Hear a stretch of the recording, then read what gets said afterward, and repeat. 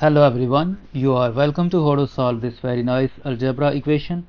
X minus 5 times x minus 7 times x plus 11 times x plus 13 is equal to 160.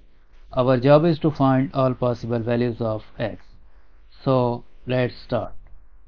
Since 11 minus 5 is equal to 6 and 13 minus 7 is equal to 6. So we combine these two terms x minus 5 and x plus 11, and we combine these two terms x minus 7 and x plus 13. So this will become x minus 5 times x plus 11 times x minus 7 times x plus 13 is equal to 160. Now we expand these two expressions, x minus 5 times x plus 11. This will become x squared plus 11 times x minus 5 times x minus 55 times we expand these two expressions, x minus 7 times x plus 13. This will become x squared plus 13 times x minus 7x minus 91 is equal to 160. Now we further simplify. This will become x squared plus 6 times x minus 55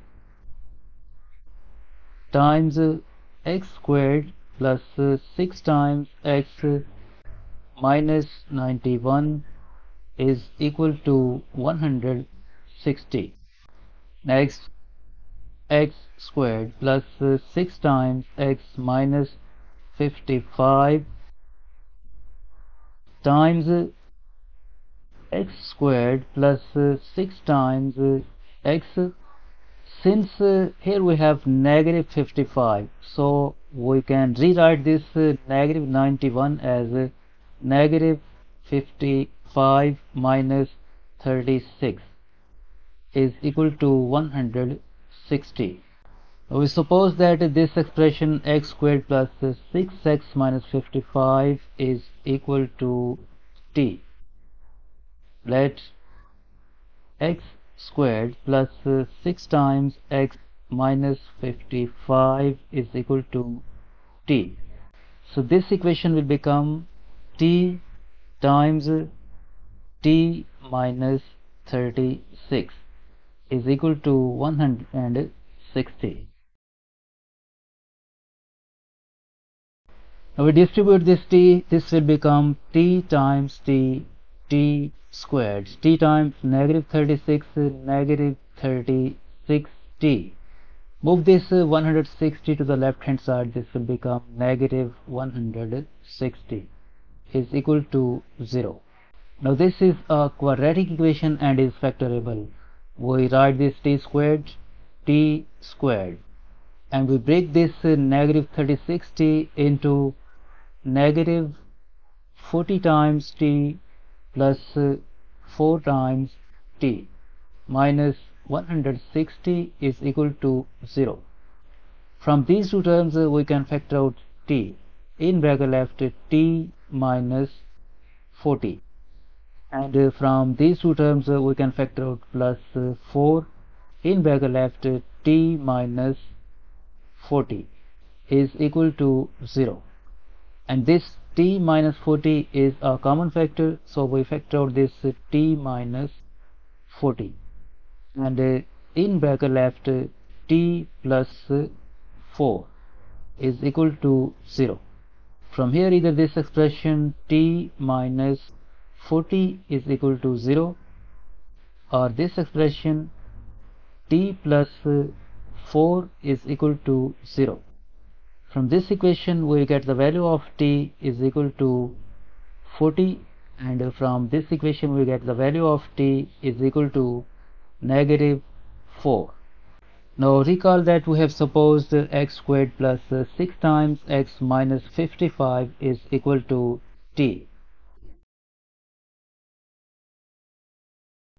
We have supposed that x squared plus 6 times x minus 55 is equal to t. So when t is equal to 40, then this equation will become x squared plus 6 times x minus 55 is equal to 40. Move this 40 to the left hand side, this will become x squared plus 6 times x minus 55 minus 40 is equal to 0, and this will become x squared plus 6 times x minus 95 is equal to 0. This quadratic equation is not factorable, so we solve it by quadratic formula. According to quadratic formula, x is equal to negative b is 6 plus minus square root of, in place of b squared we write 6 squared minus 4 times a is 1 times c is negative 95 divided by 2 times a is 1.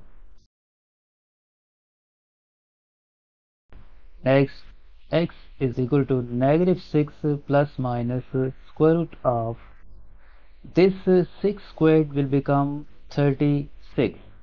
Negative 4 times 1 times negative 95 will become plus 380 divided by 2 times 1, 2. Next, x is equal to negative 6 plus minus square root of, this 36 plus 380 will become 416 divided by 2, and x is equal to negative 6 plus minus, this square root of 416 can be written as square root of 16 times 26 divided by 2. Next, x is equal to negative 6 plus minus, this will become root 16 times root 26 divided by 2, and x is equal to negative 6 plus minus root 16 is 4 times root 26 divided by 2. Next, x is equal to, from the numerator we can factor out 2, in bracket left negative 3 plus minus 2 times root 26 divided by 2. So this 2 will be cancelled out with this 2, and from here we get 2 values of x. x1 is equal to negative 3 plus 2 times root 26, and second value of x is equal to negative 3 minus 2 times root 26. Now we solve the second case. When t is equal to negative 4, then this will become x squared plus 6 times x minus 55 is equal to negative 4.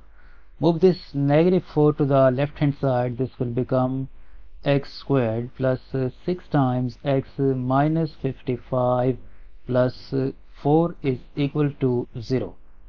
This will become x squared plus 6 times x negative 55 plus 4 will become negative 51 is equal to 0.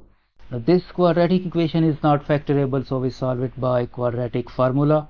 According to quadratic formula, x is equal to negative b is 6 plus minus square root of, in place of b squared we write 6 squared minus 4 times a is 1 times c is negative 51 divided by 2 times a is 1.